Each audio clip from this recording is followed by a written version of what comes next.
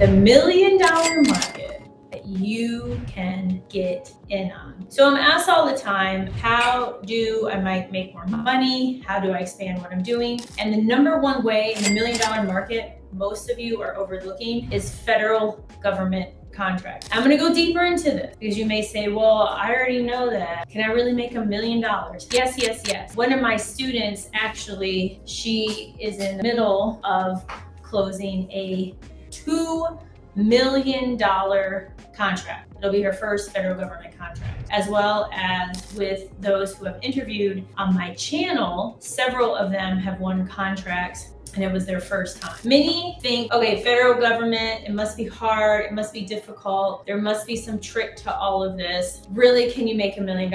And the answer is yes. There's a variety of things that you can sell. You can sell services like janitorial, like staffing. You can sell products like phone covers, things of that nature. So this is a space where the sky's the limit. If you're like, oh, but Kizzy, I'm a medical doctor, I can really sell products. Yes. Like the only exception in this space of federal government contracting is if it's so specific, like fighter jets or something like that. But at the company level, otherwise, there's so many things that you can sell. So the other thing about federal government contracting and why it's $1 million market that you are totally overlooking is that there are all these set-asides that you can bid on. If you're going after 8A, SDVOSB, WOSB, things of that nature. Because the thing is about them, you can take them and really scale your business.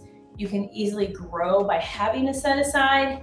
The key is knowing how to go about it. That's what's key. There's an actual strategy that is required to do it. So getting the set asides are amazing, especially for those of you out there. You have grit, you know how to persevere, you love talking to people, like you're kind of a natural born salesperson, then it's perfect for you because you have to sell yourself in the federal government space. And also for those of you where maybe you're like, yeah, but I'm not a beginner and this seems to be so beginner oriented. Well, let me share some things for you. So let's say you're an experienced business owner, maybe you're making multiple millions a year and you're like, well, how do I get into this space? So it's very, very simple. Number one, it begins with mindset. It's abundance. Starts with your mindset. This is where it always begins. This is a space where I would say many of the people I coach have full-time jobs and they do this on the side. There's a gentleman in my Facebook group who put a goal out there and he's like, oh, I'll probably meet this goal in a year or a couple years. And he's like, once I meet that financial goal, then I'll be able to take a step back, let go of this employment and step full-time into federal government contracting. It happened within months for him.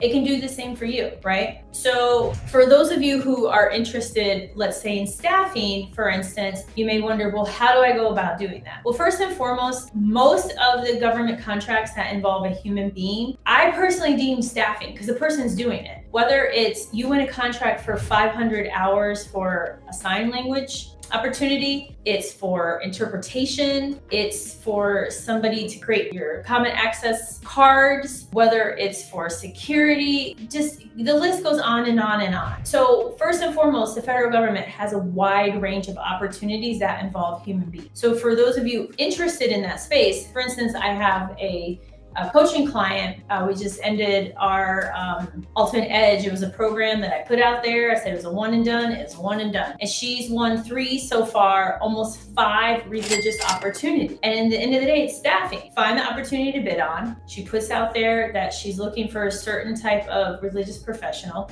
She fills it. And within a couple months, the program only lasted like 3 months. She's won almost 5 contracts. I mean, this is amazing. So for those of you who are interested in staffing, maybe you're not staffing the exact positions you staff today, but if you open up your mind, right? We're here in abundance, y'all. Abundant. If you think in the terms of abundance, then the sky's the limit, okay? That's why this is a $1 million market that most people, they don't think about, and you can do it. Are there rules and regulations? Yes, there are different rules and regulations depending on what you bid on. So for instance, with the VA, if it's service disabled, veteran-owned small business, typically they have a policy where you cannot subcontract more than 49% to a business that is not classified as the same as you, that is not similarly situated, is a technical term, okay? So if you bid on something with the SDVOSB, you want to sub it out, well, you're going to have to sub it out to another SDVOSB. The VA is very, very serious and strict about this. For all the other organizations out there are some like the FAA. They don't even follow the FAR. Not every organization follows the FAR. So there's like all this noise, like, oh, don't get busted. You can't subcontract. Oh, you're scamming. It's just like all this noise because people don't view life in terms of abundance. They view life from their limited place. So when it comes to subcontracting, first and foremost, I explained about the VA. Second is look at the rules and regulations for that opportunity. Sometimes they're very specific. They will say you can't sub it out. Sometimes it's contradictory. It'll say like you can't sub it out, but then they use language around subcontractor and vendor. So you ask. Often when it comes to opportunities on Sam.gov, sometimes on Unison, it's just a cut and paste. That's it. It's just a cut and paste, y'all. So ask clarifying questions. You can sub out things. You can sub out a lot. However, comma. Doesn't mean you just, oh, I'm gonna walk away. I'm out. I'm out here. I subbed it out. They're gonna do the floor. You still have to be actively involved. This is $1 million market that you can get in on. You can. It's about how. How do you want to do it? If you're like, I only want to do copywriting and things like that, okay, well, your opportunities may be like pretty narrow. But if you're like, look, I just want to sell something to the federal government and make 500 more a month, 1,000 more, 20,000, 30,000, whatever your number is, there's no right or wrong, then you have this many opportunities. Because most of you watching, you're a small business. I'm a small business. It's a great distinguish to have. The vast majority of businesses in America are small businesses. And so the federal government sets aside around 25% for us small businesses. So there's so many things that you can bid on. Maybe you also offer your services to existing government contractors. Who knows? But there's a lot of avenues you can take. So this question is another very common question. It's your company. You set the margin. It's as simple as that. As long as you set it so that you're able to win it. So here's what I mean. If an opportunity is for, let's say it's for cell phone cases, right? And you find a connection and you find funding because you don't have to pay for the cell phone cases, right? And you're able to get the cell phone cases for $10,000, but you're like, oh, but I want to make 50%. So you want to sell them to the government at $20,000. This could be state, local, federal. In order to win the opportunity, they've made it clear that they are basing the award of the contract on the lowest price, right? So by putting your price at $20,000, you run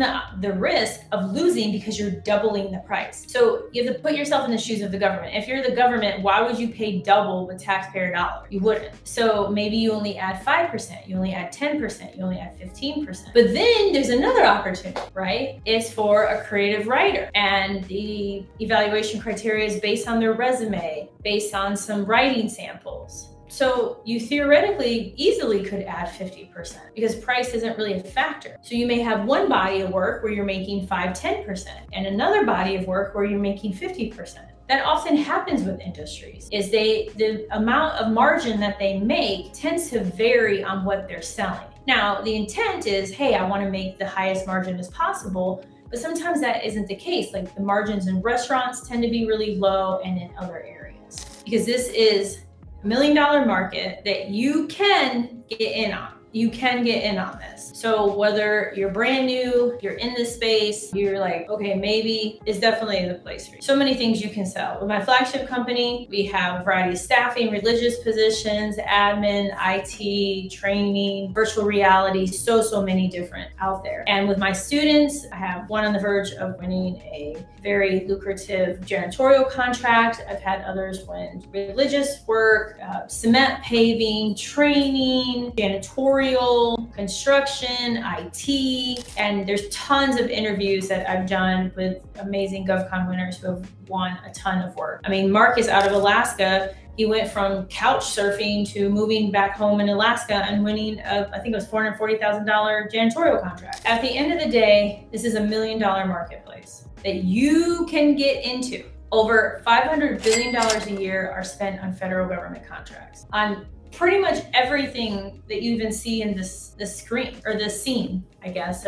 You know, they buy ring lights, they buy cell phones, they buy glass, they buy tables, they buy chairs, they buy lights, they have housing, they buy floors, they buy clothes. So it's all about what do you want to sell? And it's something I can't give you the answer for because it's your business. But what I can say is when you have an abundant mindset, everything is possible. You are surrounded by abundance and have everything you need to create the life you desire. Trust that the universe will provide with you everything you need and be open to receiving. That's what's key. Okay, y'all, you're amazing. And I'm serious, like 1000% serious. Everything starts here. The mechanisms on how to find, bid, and win contracts, it's pretty much everywhere. Just the basics. You sign up, you get a cage code, you bid, you put in pricing, you win, you execute. But what prevents people from doing it, puts them so far back, and they're fighting for their excuses, lack of abundance, poor mindset, being around tools, people who say, no, you can't, why are you trying to do that? You know, all these people pulling you down. Again, you all are amazing. It's $1 million market and you can